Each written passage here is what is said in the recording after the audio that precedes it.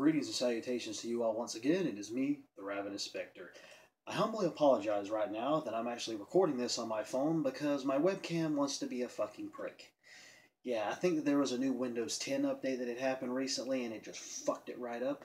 So I went to the website to end up downloading new drivers and all of that, did everything I was supposed to, and the launcher isn't working. So I don't know what it is. I'm talking to a PC guru friend of mine, and we'll see if we can work something out with that. But that's not going to stop me because it wants to be a little prick. Makes me just want to snap it in half and just burn it and then buy a new one. Maybe one that's a hell of a lot more superior than that piece of shit. Sorry, I'm ranting a little bit because you try to fix something and it doesn't work and you just want to make it not work anymore, period, by just breaking the motherfucker.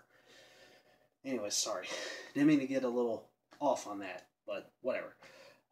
This is the next episode in the Journey Onward series. Fuck you, webcam. Sorry for the quality. Sorry for all of that. Can't really do nothing about it, so... Oh well, at least I'm making a video, right? There you go. This is the next episode in the Journey Onward series, and this is basically a weekly episodic thing that I do where I discuss about what I'm playing throughout the week. And if you guys want to, you can leave little comments below and we can have a little discussion on things that you're playing or things that I'm playing or things that we're both playing, excuse me, or whatnot, things of that nature. So, anyways, we'll go ahead and get started off. I went back to playing The Witcher 3 again, as a matter of fact. I had beaten the main story, I've beaten both the DLCs, I haven't done all of the quests because there's so many freaking quests in the game. Some of them I won't bother to do, some of them I will. I think I actually said that on my previous video as well, which, you know, makes perfect sense. And it seems like I'm going from week to week playing The Witcher 3, knowing how massive it is. But there really hasn't been anything that's really changed with that. I've just kind of been exploring the world and trying to see, you know, if there's anything new that I can get into. I actually went to a map, as a matter of fact, to try to see if there was anything new that I haven't seen or haven't checked out. And I can't really see anything that I haven't really came across. And I believe maybe there's a trophy you can get for actually playing all the quests or completing all the quests or something like that. Or at least most of them, I suppose. I'm guessing there's some of them you can't. At least I don't think so, determining on what type of decisions that you make. So, anyways, with that aside, I've once again kind of been in an open world gaming kind of mood because I've also been playing, I went back to playing Assassin's Creed Syndicate again and trying to get a little bit farther in that because I'm trying to level myself up, level my assassins up and all that for me to be able to push forward into the main story because as you go along, those levels that you get, you know, you go higher and higher and the quests that you go on get higher and higher in level, so you have to, you know, grind a little bit, I guess you could say, by going on Templar hunts and taking them out, or, you know, taking out all of the rival gang faction or whatever that's in the game. And so, yeah, I've been doing that, been having fun with that. And also been playing a little bit of Mad Max as well, back on that again. It's a whole open world vibe, you know, with me lately. It's crazy, but I've always been a fan of open world games. I always have. I love going in the open worlds and just doing what I want to do, and whatever happens, happens, and I just love it. Which, speaking of which, next month, Mafia 3 is going to be out. Going to buy it day one. Really excited for it. There's so much hype for this for me. I'm ready to play it. You know, I'm really ready. That's one of my main games that I'm excited for coming up near the end of the year. I have a small list of them. But, oh, and matter of fact, I ended up getting Dragon Quest VII, which I'm definitely excited for. Just recently started playing that. I think it's called Fragments of the Past, something like that. It was based on the PlayStation 1 title. It's like a remake, if you will. And they actually kind of shrunk it down a little bit where it won't be as long, you know, where there's a whole lot of filler and all that crap like it was in the PlayStation 1 version. And I'm liking what I'm seeing. I like the visuals. I really like the character designs. You know, Akira Toriyama, who ends up doing the Dragon Ball Z series, he ended up doing the character designs, just as he always had with the Dragon Quest series. And I'm really liking it, trying to get into it. Well, not getting in, trying to. I am getting into it. It's very colorful. It's fun. All of that. I love the music. It's really whimsical. You know, obviously the enemy designs, especially the way that they've designed them in this game to just make them come out and come alive, is amazing. And I love how it's just not, when you're fighting, you're not just battling and you're just doing your moves and it's showing what type of an effects or something that you're having on your enemies like it used to in the older games. It's really showing when you do an attack or magic attack or anything like that, the camera zoom back a bit and show your three or four characters or whatever actually attacking or doing that move, which is all well and good, which is what I want. You know, because I can't really stand that whole first-person, turn-based RPG style. I don't like the look of it. It's just not really my thing. So yeah, been playing that, or really digging it for sure. Back on Trails of Cold Steel, I can only play so much of that thing before I just have to give it a break because of so much damn dialogue and long-ass cutscenes, man. I do like it, but I have to be in a certain mood to play it. Hopefully, sometime in the future, I'll actually be able to play the damn second game. Because it's weighing on me right now. Maybe I'm just not really in the mood for that particular kind of RPG. I guess, you know, knowing just how long and drawn out certain things are. But everything else is great. Been playing one other game that I can think of at the moment that I've been playing this past week has been ZENITH, and it is basically this gaming generation's Bard's Tale. If you've never played Bard's Tale, it's a humorous type of action role-playing game, and it like makes fun of a lot of different things, like other RPGs and things of that nature. But in ZENITH, it makes fun of other RPGs, and it also makes fun of movies and other games and things like that.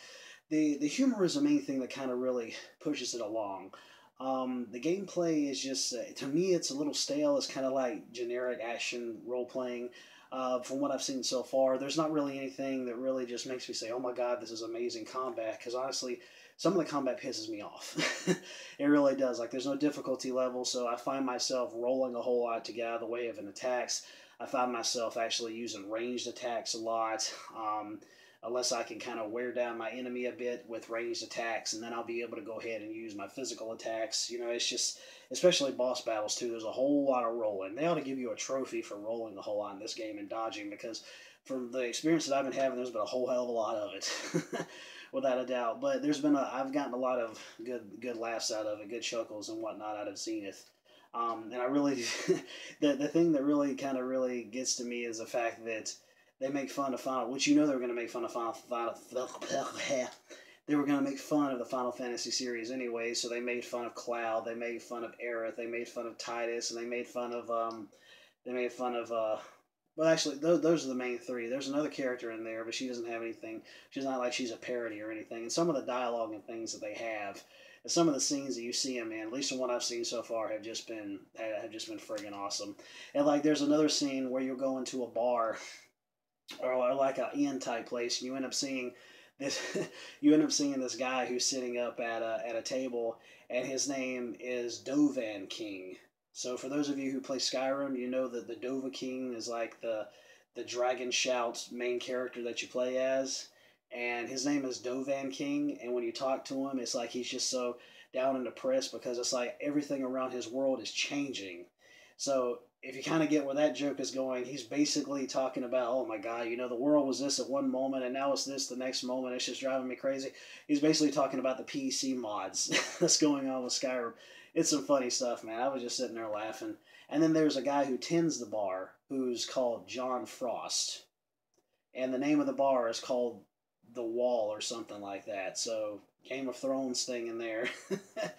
And you have a conversation with him, and it pretty much comes to a point where you basically end up telling him that he knows nothing because of like the way he's trying to explain a certain thing to you. I'm not trying to go into any real spoilers or anything, but I'm trying to, you know, put out some real interesting tidbits out there, which I think is really cool.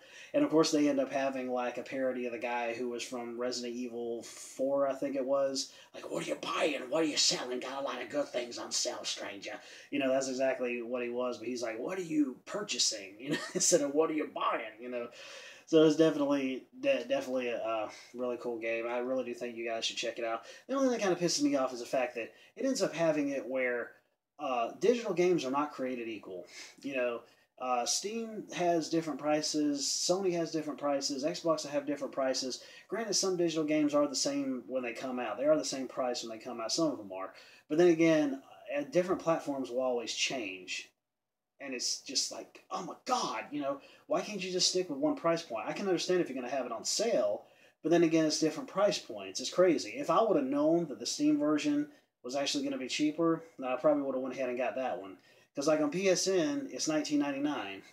On Steam, it's like I think it's like $13 or $14 something 99, but it was on sale for like 11 something or 11.99 or something like that. I don't know, but whatever. But it just makes you think. I'm like, digital games aren't created equal. It all depends on what platform they're on. I mean, because everybody's like, oh, digital games are so much cheaper. No, that's not necessarily the case, because whether you're buying physical or digital, especially if it's a AAA product, you're going to end up paying $60 90% of the time, more than likely. So, you know, that's been debunked. But I mean, it just kind of blows my mind, because I'm like, why couldn't it have just been the same price? I don't get it. To me, I really do just think that it's just like corporate greed with Sony or Microsoft or whatever. I mean, that's what it has to be. Because I mean, why would it be otherwise? Because you know these developers are going to want to make as much as they can off of them. So why couldn't it have been like $19.99 on Steam if it's $19.99 on PSN? It might be $19.99 on Xbox One, on Xbox Live, the Xbox One marketplace. I really have no clue. Maybe it might be, considering the fact that they're integrating with Windows 10 and all that. I don't know. Whatever. Check it out for yourself. Don't hold me on that or nothing. But yeah, it's definitely a game you should check out. And obviously, that's the main one I've been talking about here, because that's the main one that I feel like I really do have a lot to say on it, considering I've been playing quite a bit of it. But anyways, I'm going to go ahead and end this now, because I can only record so long on my phone before it wants to be a little prick and turn off on me, because the memory in it, you can only record so much.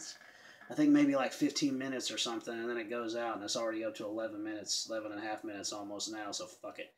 Anyways, but I'll go ahead and end this now, and I'm going to see what the hell is going on with this stupid friggin' webcam thing, and hopefully I'll be back on that the next time I end up making another video. So I will talk at you taters later. Later, taters. Turn off!